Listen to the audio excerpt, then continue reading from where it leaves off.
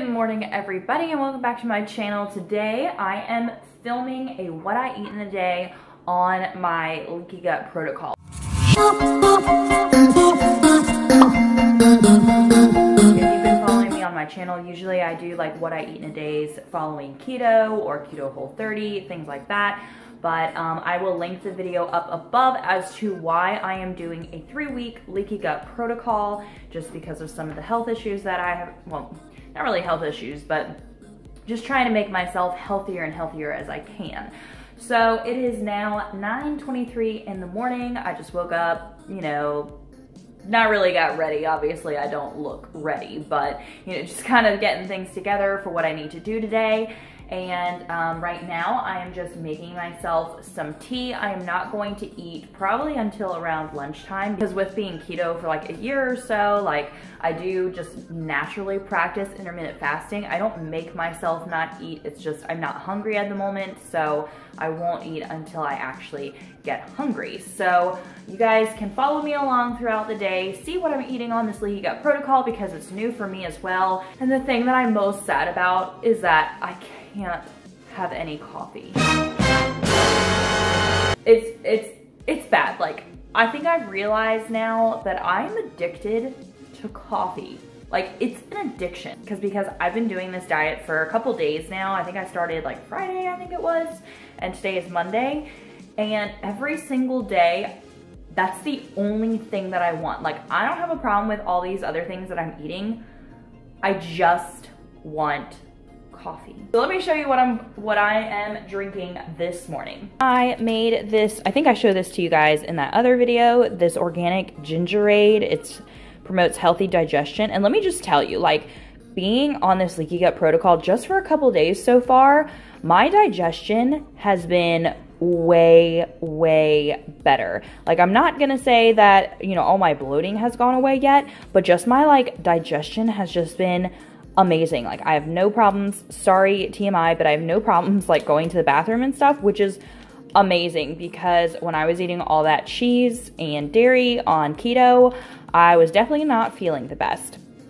So this is the tea, and I also got peppermint, but I usually try and have the ginger one first and then the peppermint one like in the afternoon or evening. And so it is steeping right now. It's probably almost done. And by the way, I didn't get to show you guys, but I got this new travel mug. I'll link it down below because I got it on Amazon, and I love it because it's ceramic. The stainless steel ones that I've had before, like, they always retain the flavor of the beverage that you're drinking. So then if I'm drinking like coffee and I want to put something else in it, it's like all my stuff tastes like coffee, or vice versa, you know, something like that. So this is ceramic, and it comes with this like wooden handle. And then you can take it, it's a travel mug, so you can put this on top. But I've just been using it for my house. Like, I'm gonna use it for travel, but I haven't been traveling anywhere. So I just use it in my house, and I love it. And I got my husband one that's like gray right here. I don't have it to show you because he took it to work right now, but I'll try and show you guys another day. So my new mug, and I made some homemade almond milk the other day, and I've been loving it. Like, this is the second jar. It had made like, well, it made almost 2 full jars. So I'll make it again maybe next week to show you guys. If you're interested, let me know down in the comments and I'll show you how to make that, because it's really easy. And then this is just my Vital Proteins collagen. I had put it in a smaller jar because the container was so huge. So I'm going to blend my tea with almond milk, and I'm not gonna blend it with the collagen because that ruins the proteins, so I'll just stir it in at the end. But I'm also going to blend some coconut oil in it today. Sorry, that's Graham playing in the background with his new toy.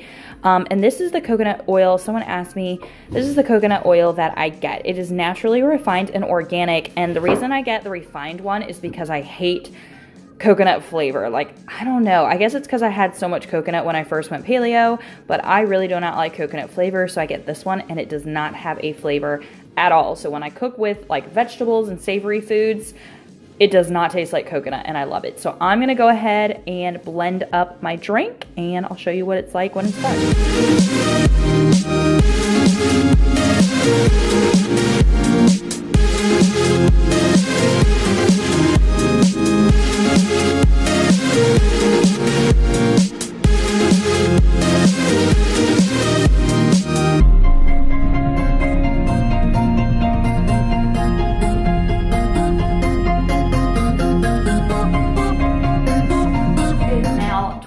o'clock. As you can see, I changed, I showered, I look pretty decent now, which is great. But I was working on some things and I'm actually pretty hungry right now. And I do need to like go to the store and go to the post office and stuff like that. So I wanna make sure that I'm eating before I go and do those things. I'm going to make a quick like broccoli soup with kale and spinach with my homemade bone broth.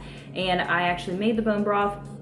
We had a whole chicken the other night. I bought a whole organic chicken at Aldi, and after we like ate it, I took more of the meat off the bones and then I threw it in my Instant Pot and cooked it like completely overnight. And I have a recipe and everything. I'll link it up above for how you can make bone broth because it's super easy and way cheaper than buying it at the store. So I'm gonna go ahead and throw this soup together, probably eat a bunch of it.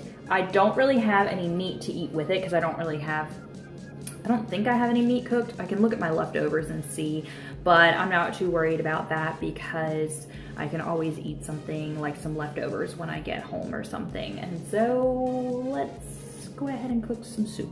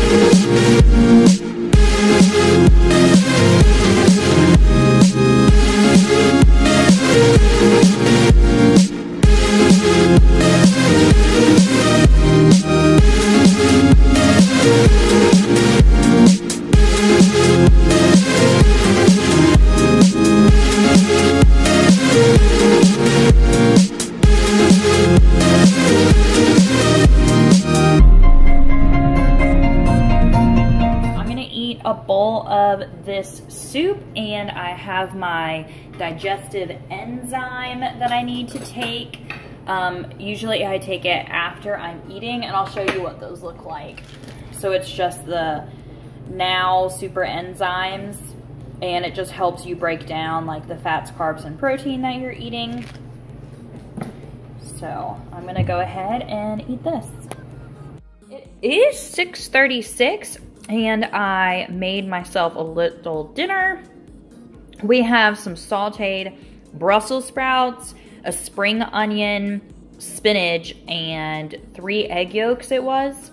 And I put turmeric, Old Bay, salt, pepper.